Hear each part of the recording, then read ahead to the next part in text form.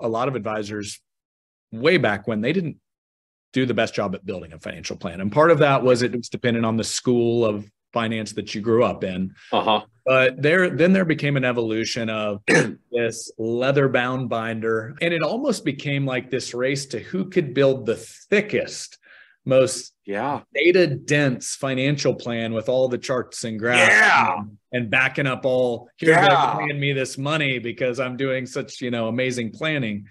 And now what I've started to see, and I know we have a mutual friend in Carl Richards who wrote a book called The One-Page Financial Plan. Now we're almost starting to see it revert back the other way. And it's how can we simplify the complexity? And, if you're building on a CFP standard, income, investments, taxes, healthcare, legacy estate, all the worlds that encompasses, that's a lot. But it's almost reverting back to, can I get this complexity onto one page where it's simple and it makes sense to somebody that's like a fifth grader?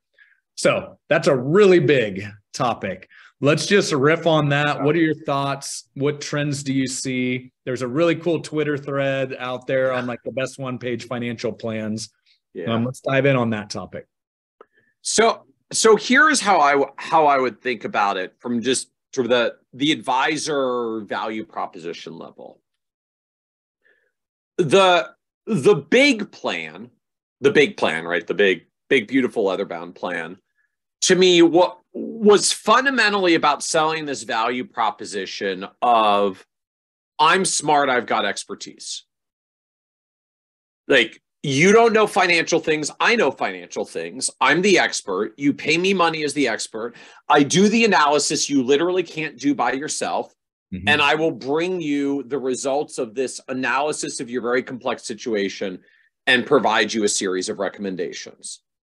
And just that's fundamentally an expert transaction. And I think a pretty good solid one from that perspective, right? In that domain, basically, like, the better the advisor, the thicker the plan, or more directly, like, the better the advisor, the longer the list of financial planning recommendations I can give you, right? Like, a good financial advisor can analyze this client and find 8 recommendations. A great financial advisor can analyze the same client and find 13 recommendations. And then a fantastic leading financial advisor can take the same client's information and find 19 different financial planning recommendations that would add value in this client's life. And it was all built around the depth of expertise and our ability to show the expertise. The fundamental thing that I think is shifting now is that the value equation is beginning to shift a little. We do still need to have the expertise, right? I'll just say that out of the gate. Like, you do still need to have the expertise. Otherwise, you're just giving recommendations that could be actually factually wrong, and then people just get hurt out of ignorance. So the relevance of expertise doesn't go away. But we can't just be dispensers of expert information anymore.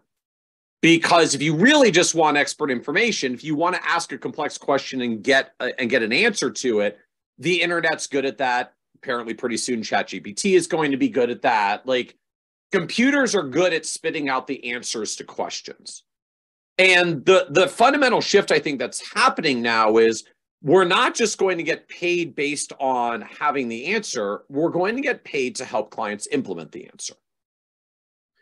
Now, a lot of us historically have said, well, yeah, I do implementation. In fact, the roots of our industry was all about implementation, because it was the insurance and investment product that we implemented that we got paid for to make the financial plan economically viable for us to deliver. But to me, we kind of had this breakdown that when planning went towards expertise complexity and the plans got longer, right? The difference between an okay planner, a great planner, and an amazing planner was whether you found like 8 or 13 or 19 financial planning recommendations for the client. But if you think about that from the client's perspective, like, what you do as a client when someone comes at you with 19 financial planning recommendations to add value in your financial life, you don't look at them and think, wow, that person is brilliant. Look at all the recommendations they came up with. The script in most clients has something more along the lines of, wow, I didn't realize my life was that screwed up. Like, I didn't even know.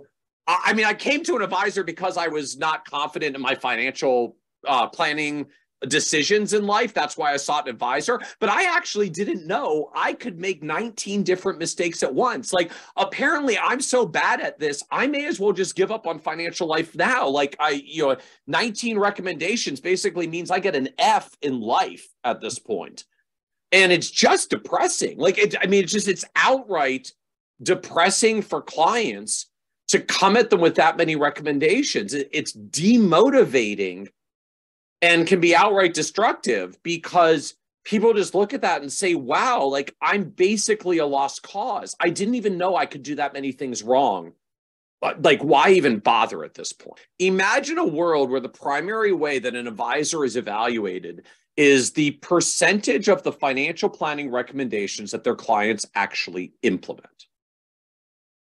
The percentage of financial planning recommendations that your clients actually implement. So you don't get credit for giving them a list of 19 and then having them be so overwhelmed that they leave and walk out the door. Giving them 3 that are meaningful and having to actually implement 3 is way better. Because frankly, if they wanted the list of 19, they could probably at some point give their situation artificial intelligence and it'll list out 19 things that they could be doing differently. But again, that's just demotivating. Mm-hmm. If I want to get to what do I actually do to implement this? How do I get to a decision I'm comfortable with, have buy-in, feel motivation to follow through on the recommendation and actually take action to implement it? It's an entirely different skill set. And to say the least, what it starts with is not coming to the table with 19 financial planning recommendations and a 172-page financial plan, because that's just setting up the overwhelm. I'm just so far gone, I may as well give up on this. And that to me is really the essence of what's coming forth in these one-page financial plans. Like, it's not just about simplifying down and getting it all to one page. The common theme that I see on most of those one-page plans comes down to sort of 3 core elements.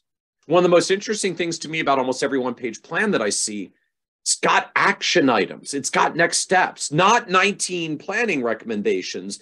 The 3 or fewer that we're working on right now. And then every time we update that one-pager, they change as we check things off the list and bring new things into the picture. And so that combination of sense of purpose, sense of progress, and what are our next steps, like those are the elements that drive action, that drive behavior change. Like, you can do it. Here's why you're doing it. You are already succeeding and making progress. Here's the thing that we're going to tackle next. And as we check that off, it feels really good. And then we want to do more, and we continue the momentum. And so the essence to me of what you're seeing, like, yes, one-page plan is neat in and of itself. And I love some of the beautiful ones that people have put out there. But the real thing to me that's happening underneath is we're beginning this shift from my value is I give you this expertise, which I demonstrate through the length of the plan and the weight of the plan and the volume of financial planning recommendations. And we're moving into a realm where we're judged by action and implementation. And the tools to help people take action are not the same as the tools that are built just to show our expertise.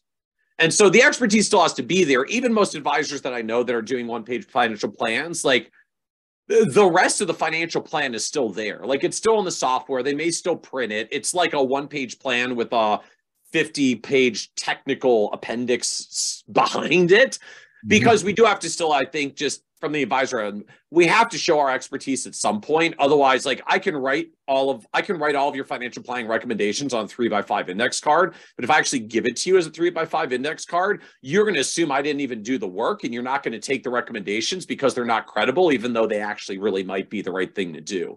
So there is still a need that I think we have to demonstrate credibility and to demonstrate our expertise and to show that when I give you this short list of things to do, it's because there's many, many, many pages of work and analysis that went into this. But the essence, I think, of the shift that you're seeing is when you start driving towards questions like, how do you maximize the number of recommendations that the client actually implements? You don't give them a list of 19 action items to implement.